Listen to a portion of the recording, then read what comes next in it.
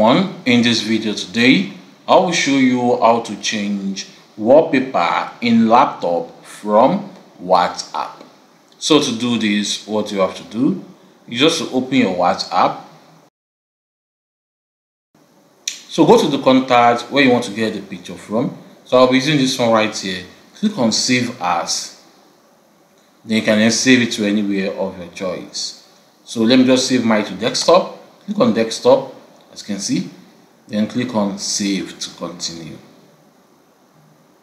So right now the picture has been saved, which is this one right here. As you can see, nature 30, which is the same thing right here.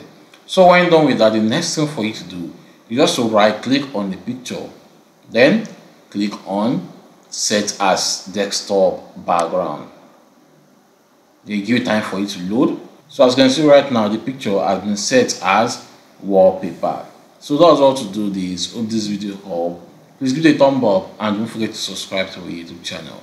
See you in the next video.